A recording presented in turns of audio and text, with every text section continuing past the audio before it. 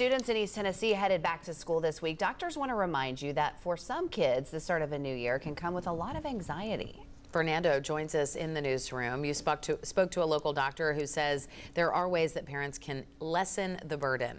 Yeah, that's right, Abby, Heather, good morning. So that doctor that I spoke to says, with like many other illnesses, when it comes to anxiety, you want to be proactive rather than reactive. So here are some things he says you should prioritize if you want to minimize anxiety in your children. Number one, organize and use a calendar. This reduces the chances of any last-minute Sunday night surprises, and I know we've all been there. Also, prioritize sleep. If your kid is struggling to go to bed early after the summer, set the bedtime about 15 minutes earlier every 2 to 3 days. Number three, make sure you're setting realistic expectations for your kid.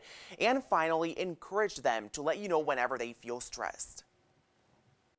Show that you have a genuine interest in their feelings.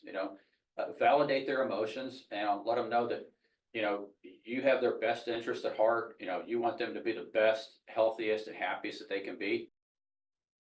Dr. Wilson wants to remind you that anxiety and depression can cause physical symptoms, and those could include headaches, abdominal pain, nausea, and rapid heartbeat. Just some things to keep an eye on. Now, if you do notice anything unusual on your child, Dr. Wilson says you can talk to your pediatrician or family physician, and they may recommend things like therapy, counseling, or medications. Ladies, back to you.